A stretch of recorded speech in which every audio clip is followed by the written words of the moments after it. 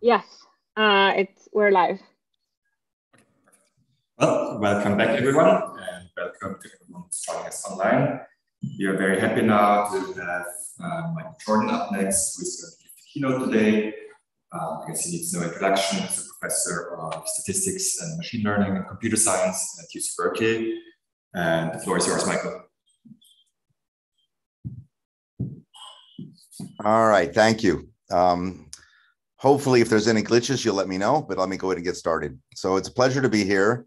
As you're going to see, I'm a machine learning researcher, a statistician who's also become deeply interested in economics and the kind of new interfaces that I see emerging between the fields. Sorry, Michael, we don't see you or your slides. So I know you don't see me. Well, actually, I can have you see me, but the slides I was just about to share, I haven't done that yet. Thank you. Okay, let me go ahead and share screen. And then hopefully I can get the talk up. Yeah, looks good. Okay, in terms of seeing me, hopefully that works now. Okay, so it looks like we're good to go. Play from start. And I might even be able to do full screen. Okay, all the fun of long distance talks. All right, so the title there gives a little bit of the flavor of what I'm going to be talking about. You know, learning aware just means that we're going to use statistical data and statistical inference principles to try to design mechanisms. And I really want to have incentives and kind of learning really brought together. And then dynamics and forms refers to the fact that I'm particularly interested in algorithms that have dynamical properties. And I'm interested in large scale problems where maybe they're equilibria, we want to find them, but it's unlikely the system is ever in equilibrium. In the real world, things are changing all the time, and it's the movement towards equilibrium, which is of particular interest. And so for someone with my background, you know, dynamical systems and learning algorithms and rates of convergence, it's all about kind of the dynamics.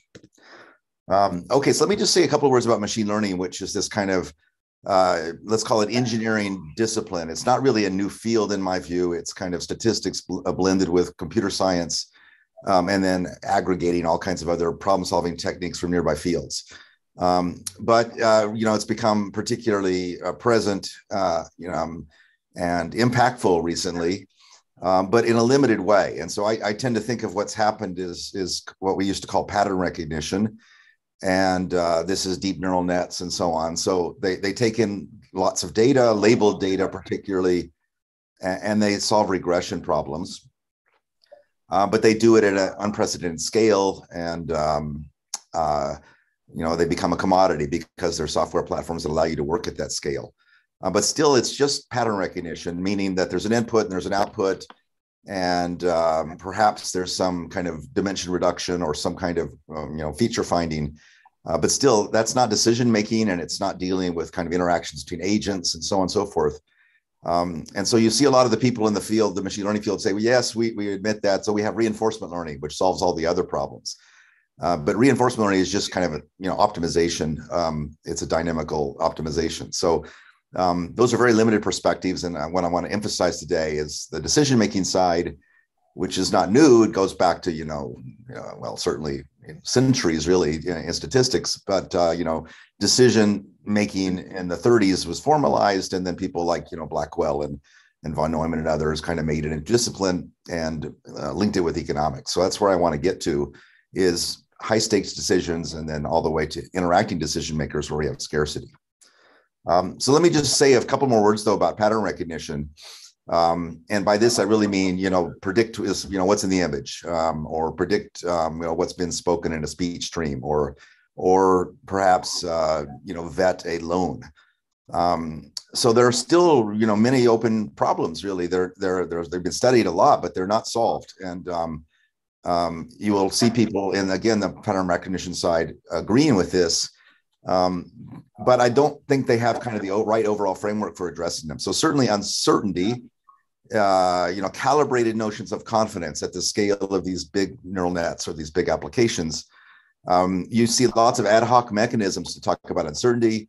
You occasionally see some principle like the bootstrap or the jackknife or whatever applied, but there's no convincing argument that it should work at the scale it's being applied to. There's lots of discussion about robustness and adversaries, but kind of in a limited way, that, you know, the adversary just kind of, puts you on the wrong side of a boundary. And robustness really is a word that kind of cries out for economic thinking. Biases and fairness, Max and others have worked a great deal on this. And so now we're really bringing people into the mix. It's not just the algorithm. And so you've got to start talking the language of utilities and preferences and so on. And then explainability, interpretability. Again, if you have people involved, they're going to want to be able to audit things. They're going to want to be able to convince that the answer is to be trusted, and so on and so forth. So long story short, I think these are all, decade-long challenges. But if you don't have an economics point of view, they kind of seem like separate problems, and they're not. They're all linked, and they have got to be addressed together. All right, so as a kind of a thought experiment that I've used, this has in fact really motivated me to start incorporating economics ideas in my own thinking and my own research. I started thinking at some point, maybe half a decade ago, about recommendation systems. You know what they are. If you buy a few books on Amazon, it starts to recommend books to you. And it does that by a pattern recognition scheme where it matches you to other people in the database, or the items you match, the items you've selected are matched to other items, and so on. So this is very much on the prediction side of ML. It's certainly been highly consequential in real life. Business models have been built around it. It's a very billion-dollar economy has been built around recommendation systems, and I'd say that's probably the biggest success in machine learning ever. A lot of the hype you see nowadays is about systems that have not led to billion-dollar economic value. But it's also kind of limited. It's been for things like books and movies and all, where that's important part of commerce, but these aren't really particularly consequential decisions. Deciding whether watch one movie versus another is not life and death. And so there's not been any discussion of uncertainty, and there's some about biases and fairness, but it seems less consequential. When you move over to more consequential decisions, you start to see the limitations of the paradigm quite quickly. So, Amazon, when it became popular, started recommending books to people at very large scale, and each person was treated independently. They came into the big, system with some big, 100,000 dimensional feature vector, and a recommendation was made for them. And then that happened later in the day for somebody else. And so it was quite possible to recommend the same book to 10,000 people in a given day, or probably even 100,000 people. And the same thing with movies and Netflix. And in the computer science world of kind of in the computer, everything is just bits. There's no scarcity. You can copy the bits as much as you want. You can copy the movie. And even nowadays with books, you can copy them within a day or so. People, took the paradigm then into other domains where this became clear that there was a limitation. So you would see people taking the commodity recommendation systems and making, say, restaurant recommendations with it. If your friends have gone to certain restaurants and you've gone to certain restaurants, then you transfer the recommendations. And at small scale, this is not no problem. But if everybody in a certain city is starting to use the app, which of course is the goal, then you could easily send 10,000 people to the same restaurant. So you've created congestion, and of course this was observed for also recommendations like what's the fastest route to the airport. If you send everybody down the same route, it's no longer the fastest. And so people started to see, oh, I see, we're creating congestion. This is a problem. We have to fix this. But I don't think the mindset was quite right. I think they thought of it as a load balancing problem. Let's just make sure we don't send too many people down each street. We have a cap on it.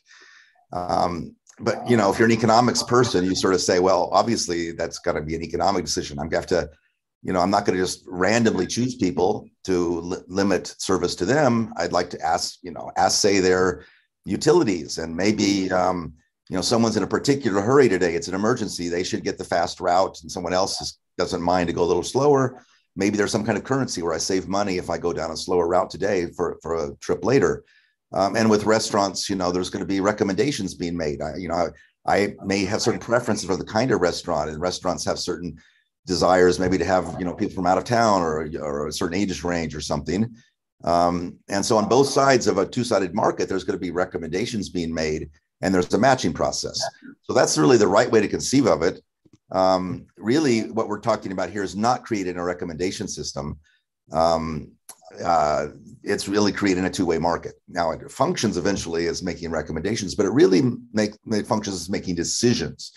So it's really going to give you an offer of a restaurant to go to. A bid will be made from the restaurant to you. You will accept that bid, and transaction will be made in that you pay actual money and you go and eat it at the restaurant. And in a two-way market, you can't send 10,000 people to the same restaurant. The kind of the market dynamics don't permit that. But it also brings in utility, and it matches people on the basis of preferences.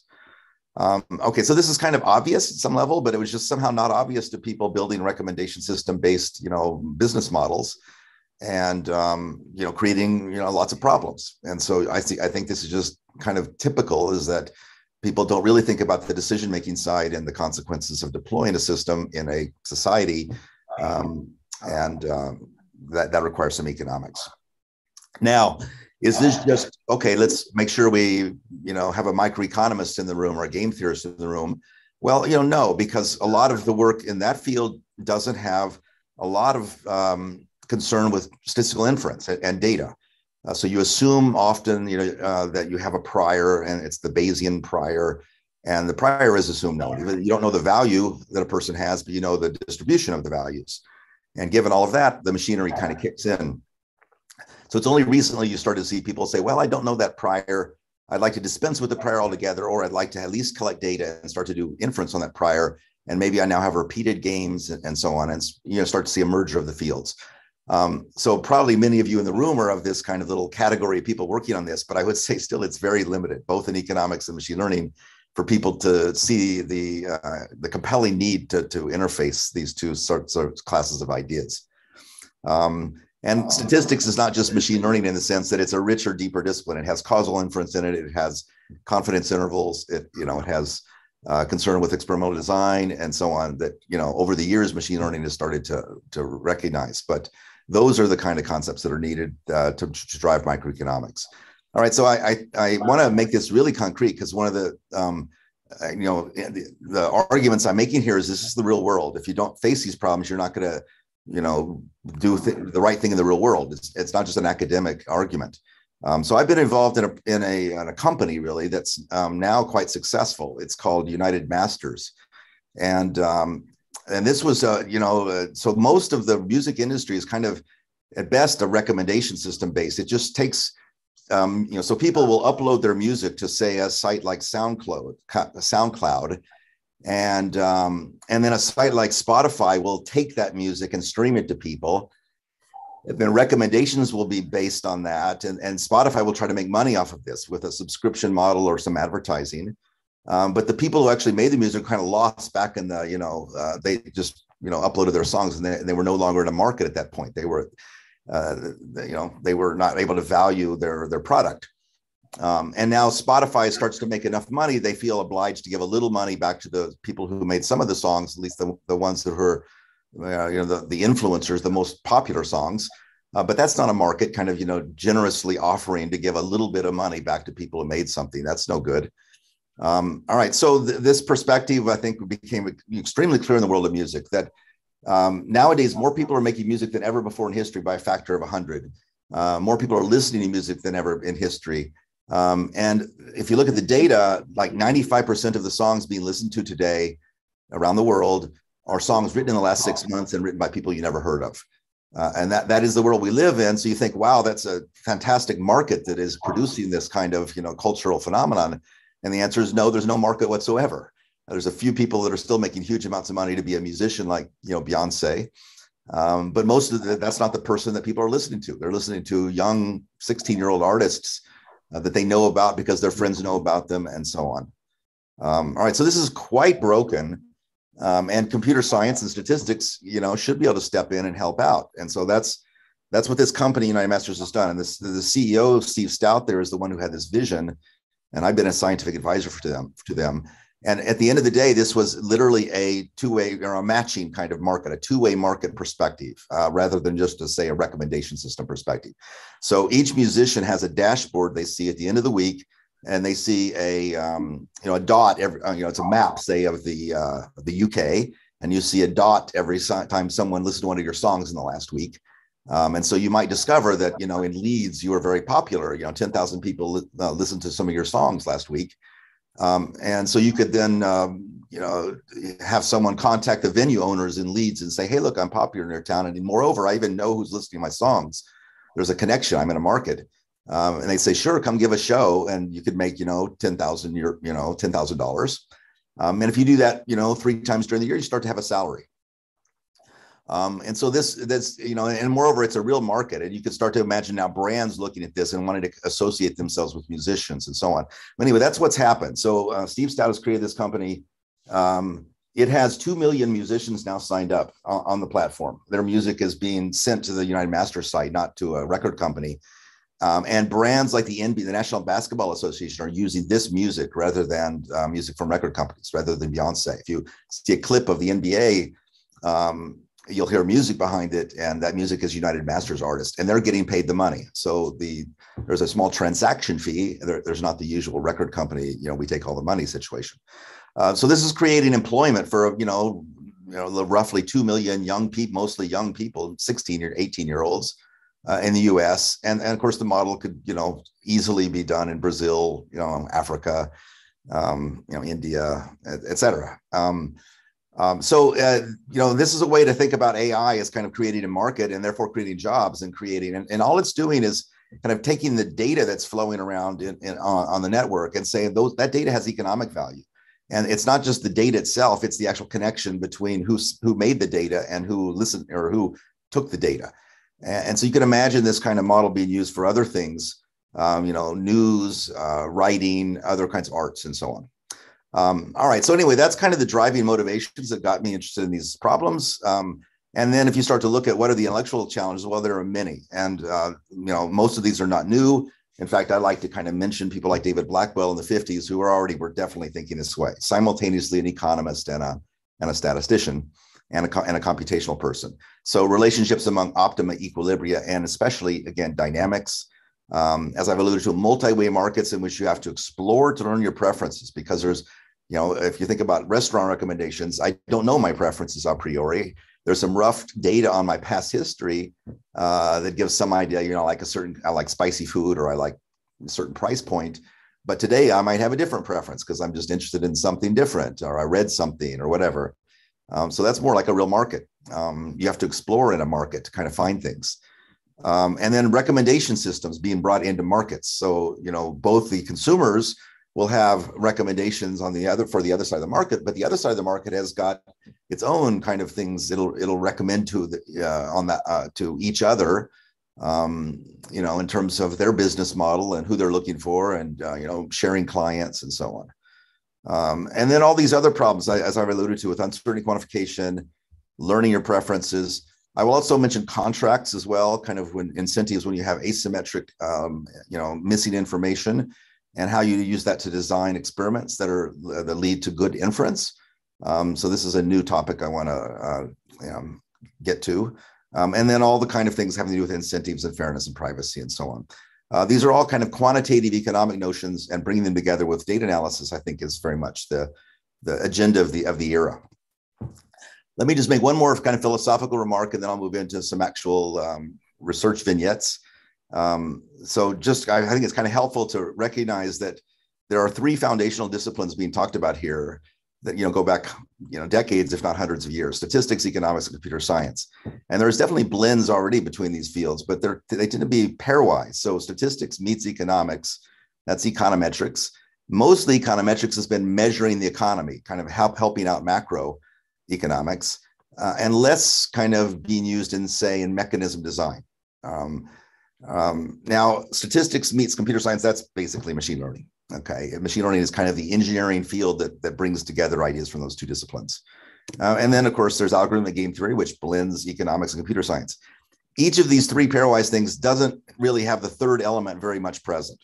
So econometrics, I've alluded to, didn't have a lot of kind of mechanism design and computational algorithms. Machine learning didn't have much economics, and algorithmic game theory didn't have a lot of data analysis statistics. Of course, there are exceptions to all these things. And again, probably many of you in the room are right in the middle of all of these things. But I would argue that this has kind of been missed by people that think these fields have been blended together, that the real emerging problems are a blend of all 3 of them. And we kind of don't have we don't have that blend in place. And we're going to need new ideas. This is not just kind of take old ideas and put them together. Okay, so here's my outline. I have 5 little kind of research vignettes. I decided instead of just picking one of these and going through details, I kind of pick 5 and kind of give you enough of a, the picture of what's happening. And all of these are papers on the archive, and all of them are written within the last year. So pretty recent research. And hopefully this will be kind of, motivation for you to want to go follow up on those things. So I'm going to start with strategic classification, and then I'm going to, the other highlight I think is going to be the work on contract theory, which I hopefully will get to. Okay, so this is work with Tiana and Eric, who are students with me at Berkeley. Eric's now at Caltech. And this picks up on a small but important line of research going back about 5 years. People like Moritz Hart started, talking about decision-making in the face of strategic agents. So, when a strategic agent is asked for data, they will often kind of shade their data. They will lie a little bit because they have a desired outcome. So if you ask me to, fill out a health insurance form, I'm trying to get the health insurance. I'm trying to get a good rate. So I will act as if I'm more healthy than I really am. And so, health insurance companies or insurance companies know this. And so they will ask questions that are hard for you to answer, with a lie. And so they'll say, well, how much do you exercise? That's kind of easy to say, a lot. So they say, well, can you let us opt into your cell phone for a day to, and we'll measure all the accelerations as you move around during the day. And so people, it's a little harder to fake, but it's not that hard to fake. People built little devices that move a cell phone around automatically and pretend that someone is moving around. All right, so this is all part of a game. And in fact, it's kind of a sequential ongoing game. And it has its own equilibria and it has its own properties. And we need to analyze those as a game. And this is really just Goodhart's law in economics. So if you measure something, people start to react to that fact that it's being measured, and they change their behavior accordingly. Okay, so the general problem is that we've got these feedback loops in learning. There's some strategic agents who are providing data, but it's strategic data. They're going to not necessarily be veridical. They're not going to be honest. A decision maker has a prediction loss in mind, maybe making sure that the right people get loans so they make money, or that good decisions for admissions are made, and so on and so forth. So they will gather the data, they will build a predictive model, and then perhaps they have to actually reveal aspects of the predictive model back to the strategic agents. And this may be for regulatory reasons, they have to actually say what the model is, or for good business reasons. If they're not transparent, people will go somewhere else. So they may not reveal all the parameters of the model, or they may say, we're using logistic regression or something like that. Okay. Now the strategic agents see that and they realize, oh, I see, it's that kind of model. If I move my data in a certain way, that's more likely to give me a preferred outcome. But it's not going to be, they can't arbitrarily move their data without some pain. There'll be a cost to moving, to altering the data. So we want to build a model that puts all this together. How do we adapt to each other's actions? And moreover, now, what is the equilibrium and what are the dynamics that achieve that equilibrium? All right, so this is a form of a Stackelberg game, but it's a special kind of Stackelberg game where it's a statistics game where the best response on one side is to build a statistical model, and the best response on the other side is to provide data for that model. Okay, so in Stackelberg games, you have to kind of think about who's the follower and who's the leader. You get different kinds of answers in different situations depending on who's the leader and the follower. And so in many of these games that you see in real life, without people having analyzed it very much, the decision makers just naturally assume to be the leader. They kind of set up the game. They maybe have more computational power.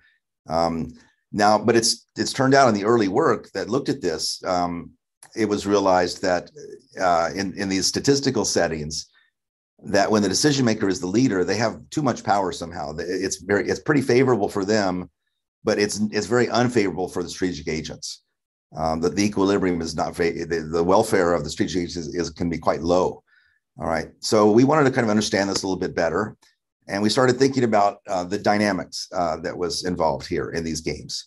And these are repeated games, and so you have to kind of think about what sort of the time scales.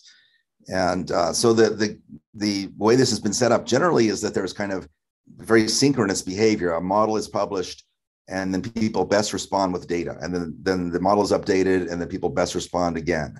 And that's really not reality in many situations. There's no reason to have the same time scale for the agents and the decision maker. And so it could be that the decision maker decides to be slow, update the model infrequently, and the agents are now responding, at a more rapid time scale. There may be many, many agents, for example, or it could be the other way around. So we really want to ask, what kind of equilibria do we get in these other kind of more broad class of situations, and are they favorable equilibria for one side or the other? Okay, so here's one where the decision maker is slow relative to the agents. In our language, we call these proactive decision makers. And are there examples of this? Well, yeah, sure. These are more classical. So college admissions, or credit scoring would be ones where you have this model. Why? Well, because if the college changes its criteria after every little bit of data comes in, that would be chaos. It'd be confusing to the applicants. And so colleges wouldn't do that. And they don't. They change it maybe every year or two, their criteria. Okay, so this this is often maybe in some ways the more common model. But the IT world kind of reverse things where, YouTube, it will update its model continuously as fast as it can. And, it does it because it has computational power and it wants to somehow get the most revenue and so on. So it does it as quickly as possible. So we call it the reactive setting. Okay, so now you have enough mathematics that you can start to analyze this. This is a statistical game. Now we put in a particular form of best response, say build a logistic regression model. And we write down the Stackelberg dynamics and we analyze these things. Okay, so I'm just going to tell you briefly what the results are. Details in the paper. Well, so first of all, it turns out that with either order of play, you do get equilibria here. Okay, so that's good. Now, that's not that surprising, but it's true. But here's the more interesting result, which is that in these statistical settings, in particular for generalized linear models, it turns out that both players prefer the equilibrium where the strategic agents are the leaders and the decision maker follows. So this is the proactive model. The decision maker is slow and the strategic agents are fast, more like the college admissions model. So it's not surprising that the agents are happier here because they were very unhappy. They had bad welfare in the other model. But what's surprising is that the decision maker is also happier here. Okay, and so in the paper you'll see real data analyses where this actually is borne out, but it really is a theorem. So that's certainly not true of all Stackelberg games, but it's true of this class of Stackelberg games that we call statistical Stackelberg games. So in some sense, that's a kind of a new theorem in game theory. It's not true of all arbitrary games, but it's true of a certain class of interesting games. Okay, so that was vignette number one. Vignette number two is going to be about mechanism design for matching markets, where we have exploration. And so this will be in two phases. We had two projects that kind of link together. The first one, I think, is the best motivation. The second one provides the stronger mathematical tool. So this first one was with Lydia Liu and Horia Mani, and it kind of is very much this, restaurants match with diners kind of, model. So we're going to put on the learning side, of this interface, the multi-arm bandit. So as I'm sure you all know, multi-arm bandits are a way to think about decision making where you don't a priori know what's your preferences. So you have to explore. And so you would pull one of the arms and you'd get a reward from some unknown distribution. And you would explore, maybe try the other arm and see what reward you get. And over time, you would build some kind of a model of each one of these arms. And you don't need a full probability model, but what you do is, maybe you need something like a confidence bound. And the upper confidence bound algorithm will take the upper bound of these confidence intervals. These are confidence intervals for the unknown average reward or mean reward. And the UCB algorithm is kind of this beautiful idea that the upper confidence bound, it's going to be high for one of two reasons. Either the whole distribution has a high mean reward and it's shifted over to the right. So you should pick that arm because for exploitation reasons, or it's high because you have a lot of uncertainty about that arm. So you should pick that arm for exploration reasons. You want to reduce your uncertainty. So in any case, you pick the upper confidence bound, and now you can prove that this converges. And so you, in a sense of regret. So if you compare to an oracle that knew a priori which is the best arm, and they just simply pick that arm again and again and again, then in retrospect, you look about how good was your performance relative to that oracle. This particular algorithm has logarithmic regret relative to that oracle. Okay, so and that's known to be optimal here. So here's a algorithm that doesn't need to know preferences a priori over a set of actions. It forms them and it manages exploration, exploitation. It's not told what to do like in supervised learning. It's figuring out what to do. All right. Now on the microeconomic side, we're gonna work with matching markets. So here you have a two-way market, buyers and sellers. Here you assume the preferences are known a priori. Okay, so buyer number one prefers seller number one to number three to number two. And for all buyers and all sellers, we assume we know the preferences a priori. Then you run deferred acceptance or some other algorithm that is known to have favorable equilibria. So they are stable in the sense there's no pair of buyer and seller who would prefer to have a different matching than the one they have. Okay, so is this useful in the real world? Well, yeah, people got Nobel Prize because this was useful in the real world, and college admissions and so on are typical examples. But even there, it's sort of a little dubious that people really have preferences on the entire side of the market.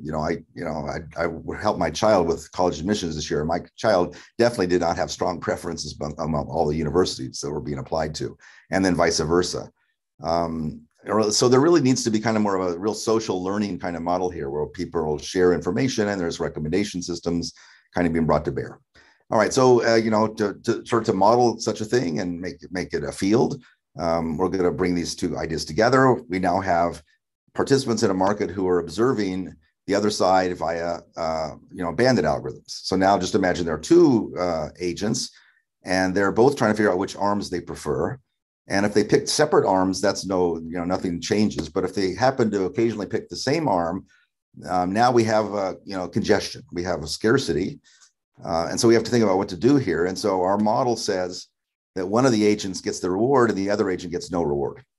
All right. So which agent gets the reward? Well, that's determined by the other side of the market, which has its own preferences, which it may also be learning. And so here, arm two prefers the bear to the human. Now the human sees that and they say, well, I like arm two. All else being equal, I'd be pulling arm two. But I see when I pull arm two and the bear pulls it, the bear wins and I don't get any reward. So I need to pull some of the arms more than I otherwise would. And so that statement is kind of an exploratory statement. I have to explore more than I otherwise would because of the competition in the market. And so that should lead to a higher regret. And so we want to quantify the higher regret due to competition. All right, so we were able to do that in a kind of a in a particular analysis in this bandit market, and we first of all had to, of course, define regret. And without getting into too many details here, it's a pretty natural notion. We define what we call the stable regret, which is that if a priori a central decision maker knew all the preferences of everybody, they would then do a Gale-Shapley style matching. And then we compare to that in retrospect, how well did you do relative to that stable matching? So that's the stable regret. And we're able to prove that a specific regret minimizing algorithm, which just simply does Gale-Shapley, but now on the upper confidence bounds. So you don't assume the preferences, you work with the UCB algorithm. That algorithm actually has logarithmic regret still. Okay, so we were able to prove that the competition doesn't hurt you in terms of the actual growth, the rate of convergence, but it does. There is a term there, delta squared in the denominator, which is the overlap among the preferences.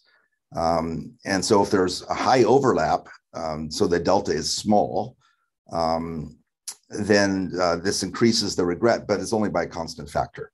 Okay, so we're able to quantify the loss of efficiency due to competition, and we find that it's only a constant. Okay, so how do we prove that theorem? So I don't want to get into that detail. I want to tell you there's a better way to prove this kind of theorem in more generality. And so I'm going to kind of briefly allude to a follow-up paper that looked more broadly at learning equilibrium matching markets from bandit feedback. And this is with a number of colleagues at Berkeley, Mina, Alex, Yishin, and Jacob, where we're looking at equilibrium matching markets more generally. In particular, we're going to look now at transferable utilities. So the college admissions case is a case where, the Gail Shapley case is a case where you don't have any money. So you simply match, and the college doesn't pay the student to come. Well, maybe they give them a fellowship, but kidney exchange is another example where you don't pay for the kidneys. But in lots of other markets, like Uber or whatever, there's a transfer. Money is paid for when you do a matching, and this is known as the Shapley-Shubik model, and it's a richer class of models. And so in thinking about how to talk about dynamics in these Shapley-Shubik models and not just equilibria, we wanted some kind of a Lyapunov function, some kind of a, not just that you're stable or not, but a quantitative measure of instability.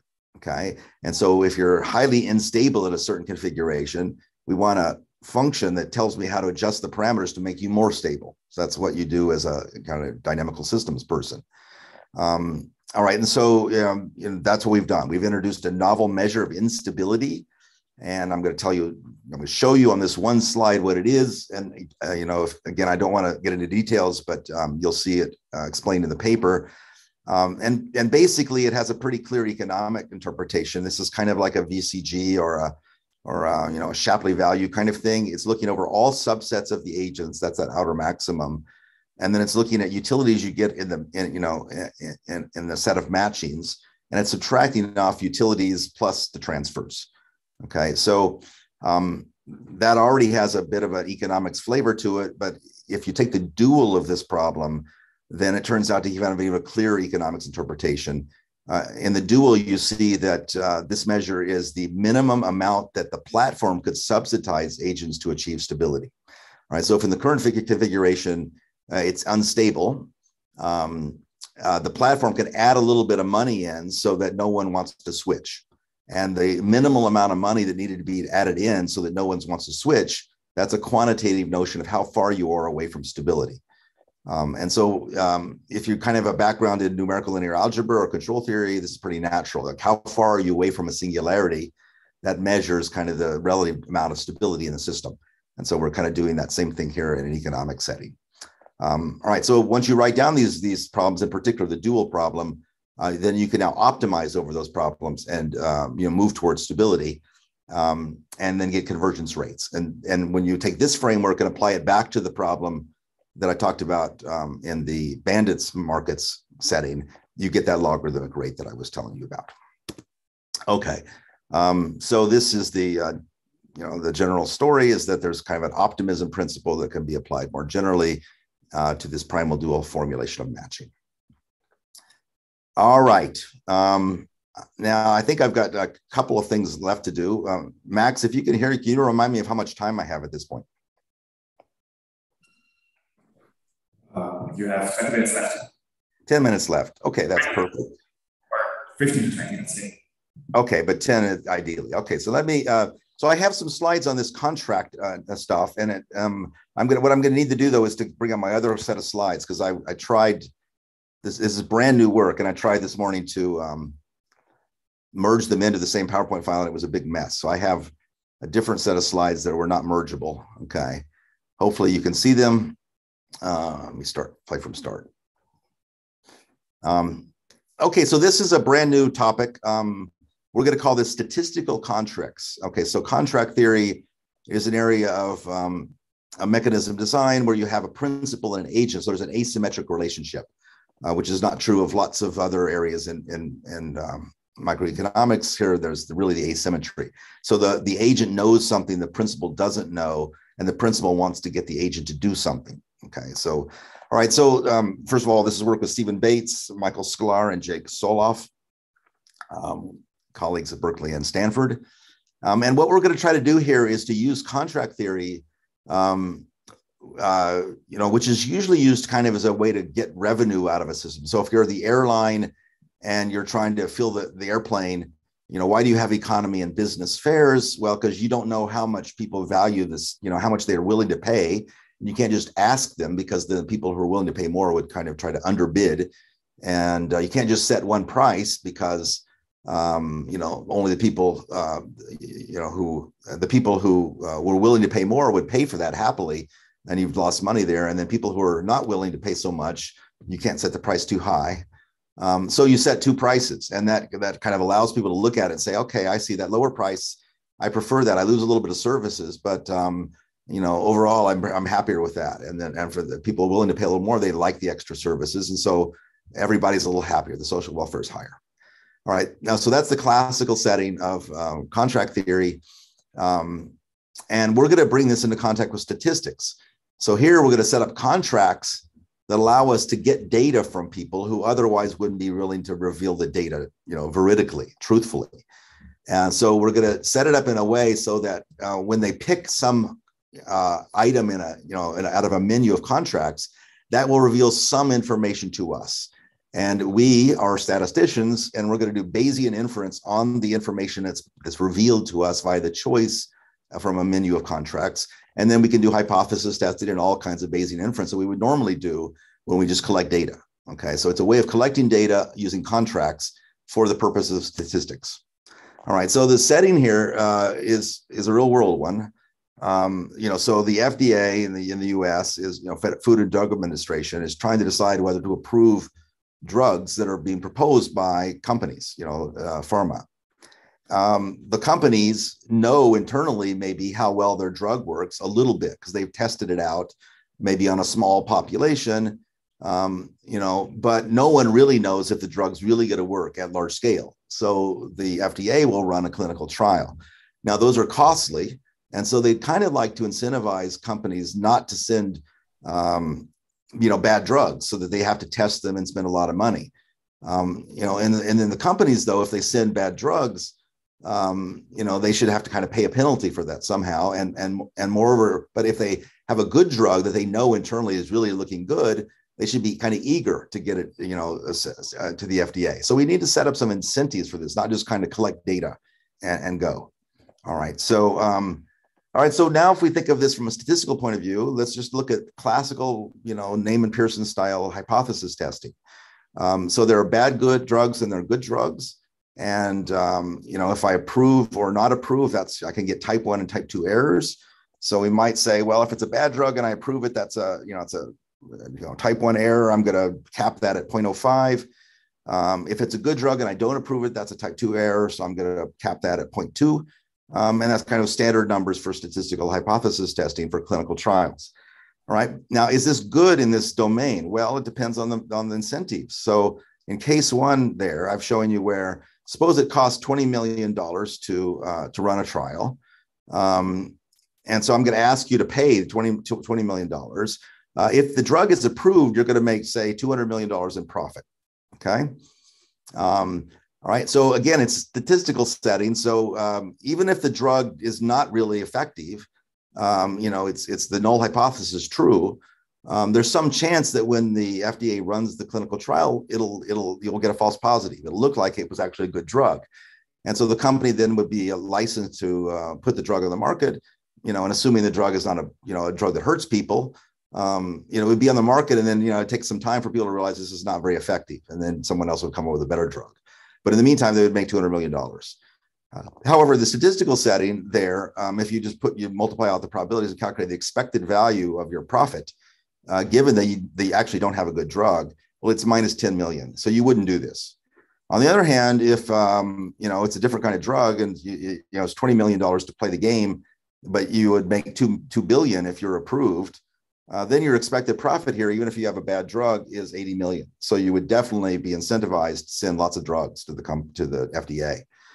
All right, so we need to find a way to fix this. And so we're going to use contract theory where the principal is the FDA and the agent has this private information.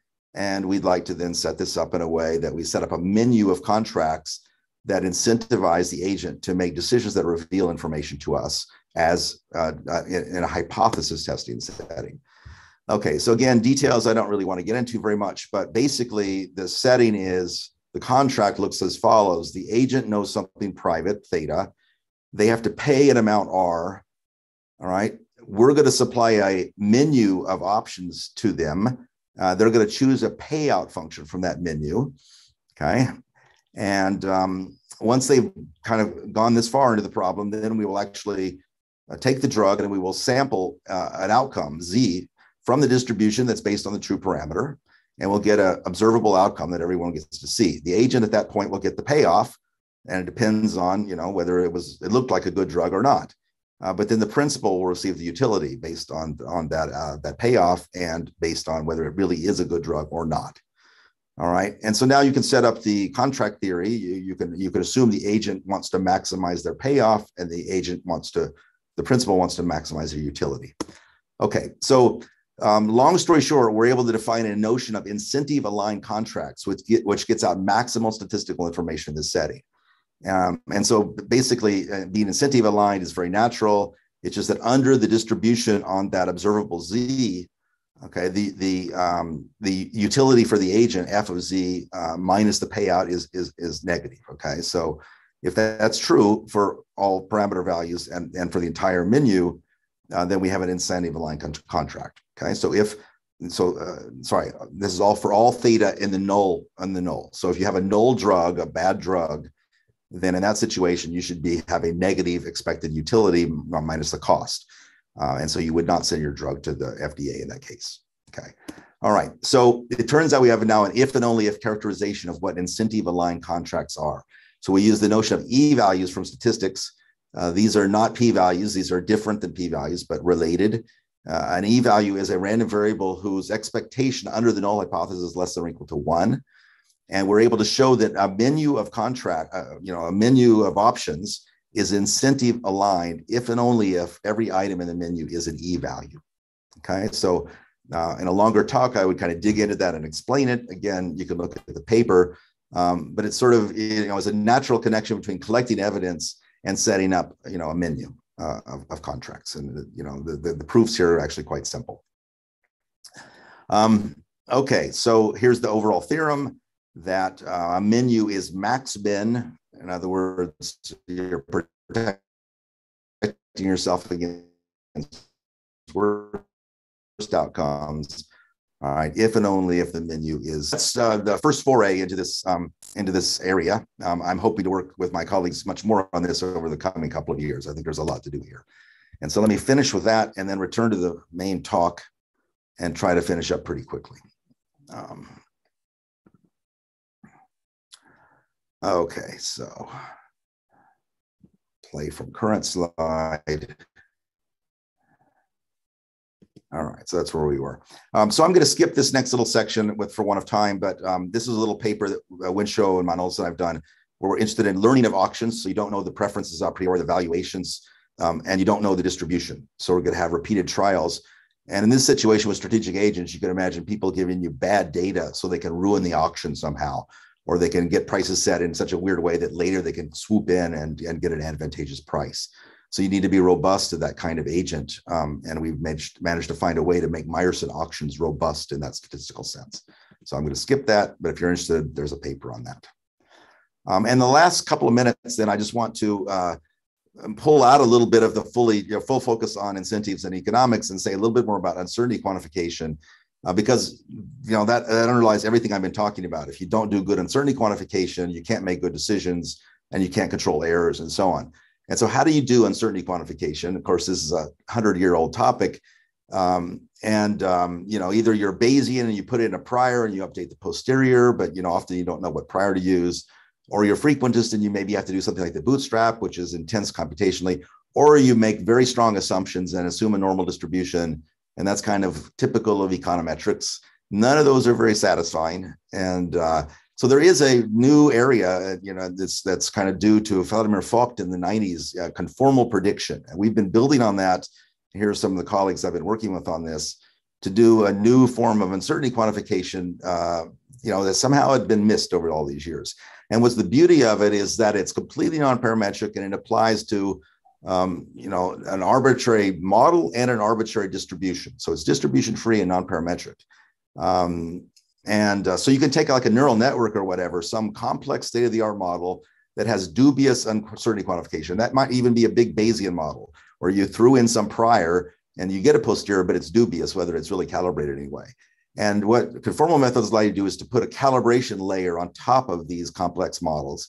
And, it's basically kind of a quantile story. You kind of sort some quantiles and you find a cutoff. And there's a kind of a beautiful theorem that says this is doing somehow the right thing in terms of calibration of these recalibration. So you can start talking about doing this on real world problems, like, what's in the image, or in my medical situation, what's the probability of a tumor? And let me just sort of say that at the end of the day, this becomes kind of just a statistical problem of setting a knob. You don't want too many false positives. You don't want too many false negatives.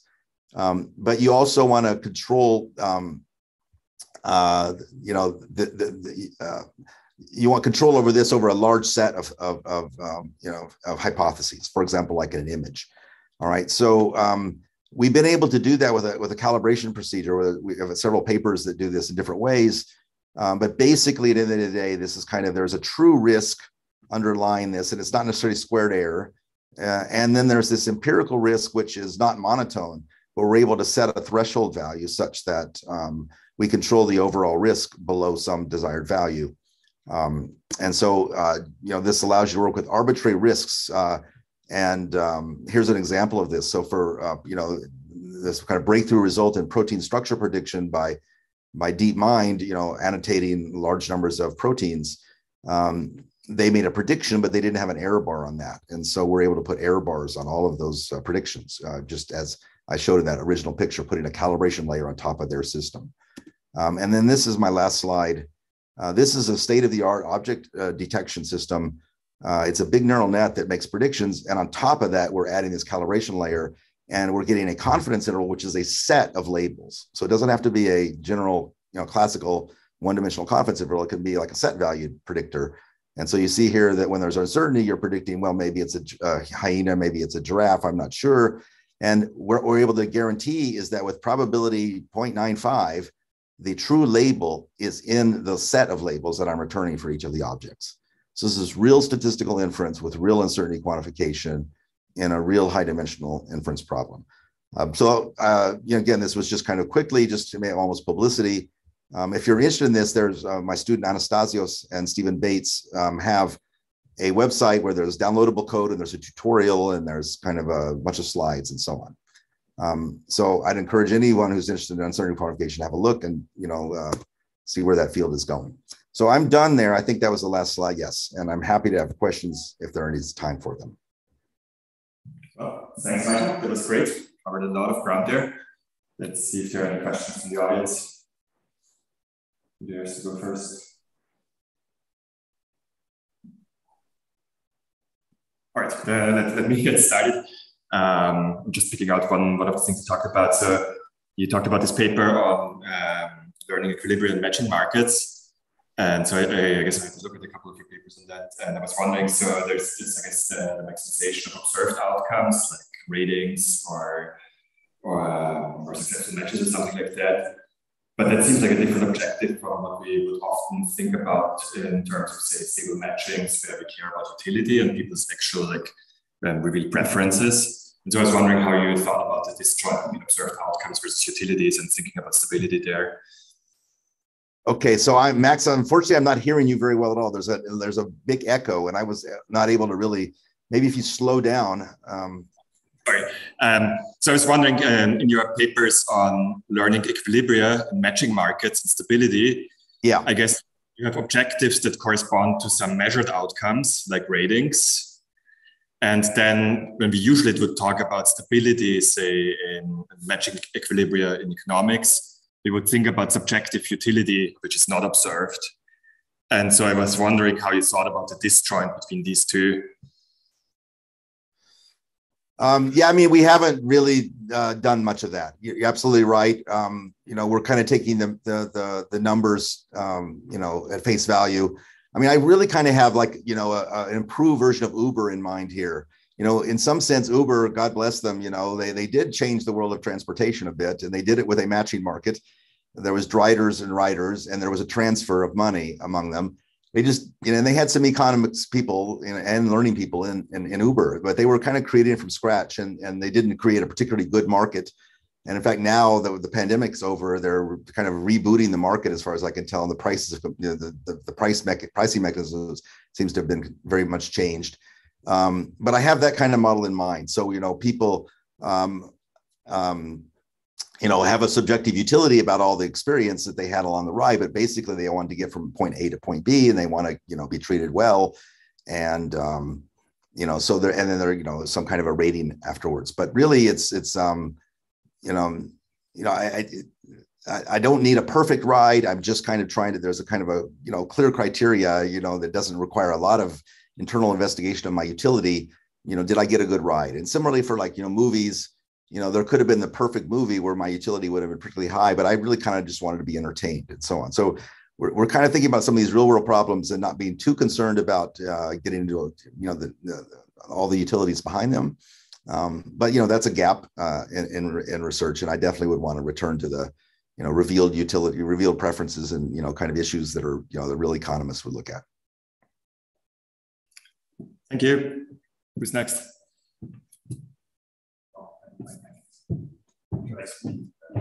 So yeah, speak slowly because something, I saw the microphone has a very strong echo. Speak slowly as I can. So for the contract theory application discussed, a lot of the ideas seem familiar from kind of graduate economics course in mechanism design, where there's an agent with private information, and I want to design a payment structure so that agents would truthfully reveal their type to me, and I'm going to do that in a way to maximize my profit or social welfare. So it wasn't entirely clear to me what the statistical parts of the statistical contract theory meant outside of these very classical ideas and mechanism design, perfect Bayesian equilibrium, these kind of standard things we teach graduate students. So I wondered if you could comment on sort of the new aspect of these ideas in that particular paper. Yeah, no, good question. So, in some sense, this is standard, contract theory. Adverse selection is probably the one we focused on most. But the welfare here is type 1, type 2 error. Okay, so that is, or it could be like false discovery rate. So it's to a statistician, that's everything. It's that, okay, my welfare is not just some arbitrary unspecified utility. It's this quantity that we care about deeply in statistics, which is related to some underlying sampling model. The drug works or not, depending on the vagaries of the real world. And there's some underlying, probability of given a theta of, this hidden information. There's some probability in the real world of the test actually, revealing that it's a good drug or not. And a statistician wants to control the kinds that, the multiple kinds of errors that can arise in that situation. And here, because you can't just get the data, you have to sort of set up a contract so that you get data for the purposes of getting low type 1 and type 2 error. Okay, so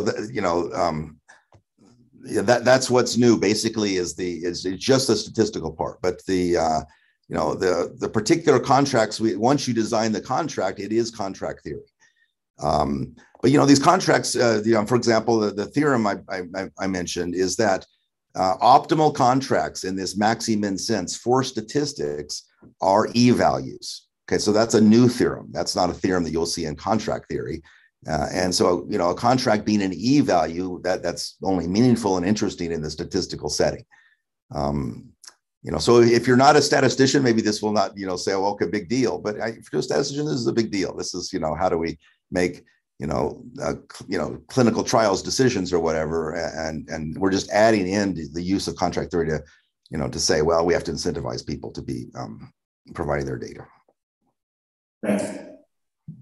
But yeah, I don't want to, insist too much about novelty here. That's not kind of my game. My game really here is to say real world problem needs, way of thinking X, and X already kind of exists out there.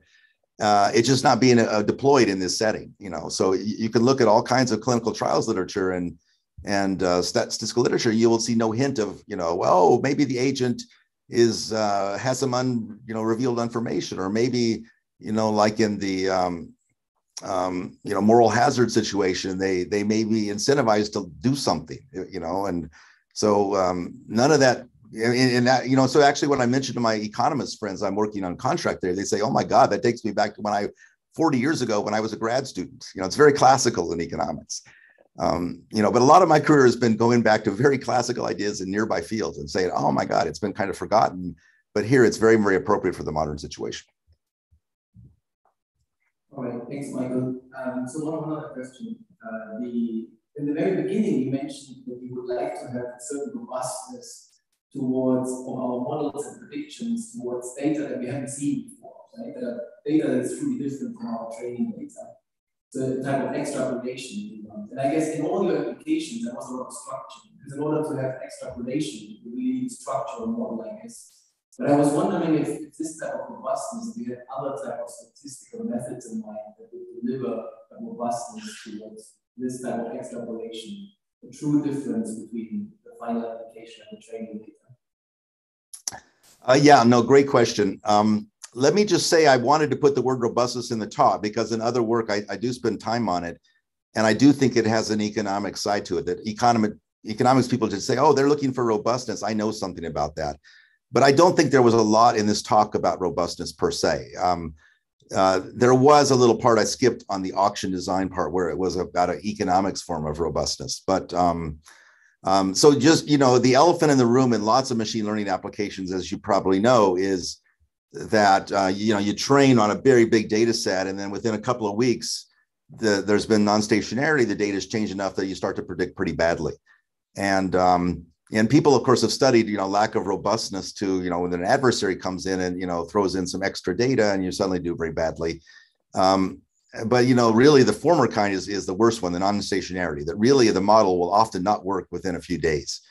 And so, you could ask the same question of a market, if market is maybe working today, what's any guarantee that that market will still be working and be effective, for the producers, consumers and, delivering high social welfare, in a year? And, the answers are going to be sometimes yes, sometimes no, but they're a little different. And markets often will last just for, for decades or even centuries, working relatively effectively and fairly adaptively. And that's so not true of our current kind of statistical machine learning systems that I just kind of want to bridge this. Okay, robustness sometimes is simply that, agents adjust to each other, there are equilibria, there's equilibria which are more or less stable. If we have a Lyapunov function, we can help design, reshape the equilibria and so on. So I don't think my talk was certainly not replete with it. The auction thing, they're really at the end of the day, we have a kind of a convex relaxation of a Meyerson auction. And that in that relaxation, we become robust to, to arbitrary movements. So some fraction of the data has been arbitrarily changed. So like a statistician would look at, the median is robust to, 50% of the data can be arbitrarily changed and you still get the same result. So we're going for that form of robustness, and we achieve that with this particular relaxation of a Meyerson auction. So I would call that a real robustness result, which has both statistical and economic side to it. But I'm kind of alluding to, I think this is 10 or 20 years of work of trying to find out how to define robustness, how to characterize it when distributions are shifting, when people are adapting to that, when there's strategic agents, because that really is the real world engineering problem. And I definitely wouldn't want to hint that I've solved any major part of that. But I don't think that anyone has. And I think it's somehow, it's been kind of channeled into, let's just work on like adversarial learning and we'll handle the problem. I think it's really, it's a multi-pronged beast, just like fairness and, is too. It's not just one problem, it's many, many problems, part of which have economic side to them. If you don't have the economic side, then you really get into situations where people can just do arbitrary things. Like I was talking about scarcity, you can copy the bits as much as you want, and you kind of, you need to bring in that there's kind of some actual value and there's some loss and gain to even talk about robustness. Well, thanks a lot, Mike. I think we are out of time for today. That was great. All right. Interesting, very exciting agenda, I think. And yeah, have a good summer, I suppose. All right. Thank you. Thanks. Take care. Bye.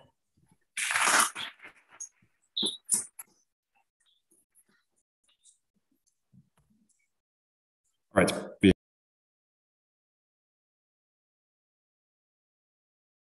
Are you muted? Sorry, I'm saying we have another 15 minutes of break and then we'll reconvene for our last session here, followed by our last keynote. So we'll meet again at 4.